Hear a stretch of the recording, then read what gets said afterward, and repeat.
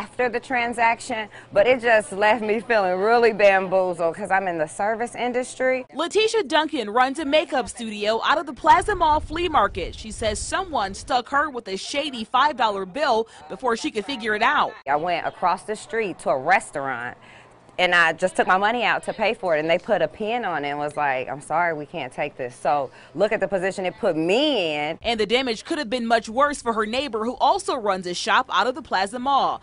She didn't want to be identified on camera, but tells us she just encountered a fake $100 bill a couple of days ago. As soon as it turned around, I took my marker and marked it.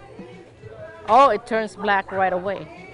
So I chased them down to the parking lot. The business owner says the men gave her the good money back after she chased them down. Most of the recent cases in Indy have involved fake Benjamins. I said, your money is not good, it is a fake. The new $100 bill was unveiled in 2013 with new features like the color-changing bell inside the inkwell and the 3D security ribbon.